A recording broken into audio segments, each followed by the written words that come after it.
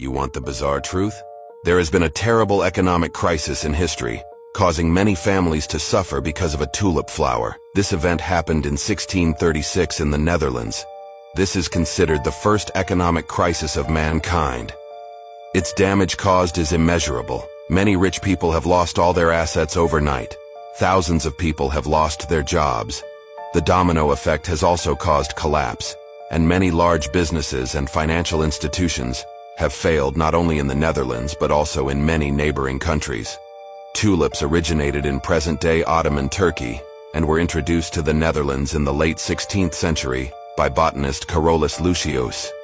Tulips quickly became popular, and there are many different varieties. Some tulip bulbs have beautiful spots of color due to a virus infection that increased their value.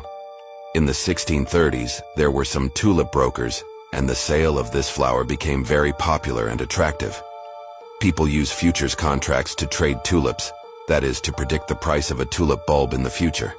This allows people to speculate with small amounts of money and without the need for real tulip bulbs. After only a short time, the price of tulip bulbs increased rapidly to the point of peak.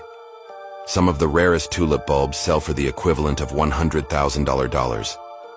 In 1637, one writer showed that the amount of money for tulip bulbs could buy the following: 8 pigs, 4 cows, 12 sheep, 24 tons of wheat, a ship, 48 tons of barley, 2 tons of butter, and many other properties. However, the tulip bubble quickly burst after only a rumor of disease spreading from this flower.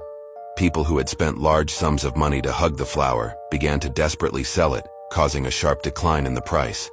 Many people went bankrupt. The Netherlands government had to intervene to solve this problem and restrict the tulip trade.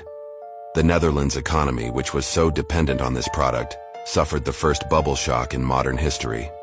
Tulip mania is used as a metaphor for any large economic bubble where asset prices decouple from intrinsic value.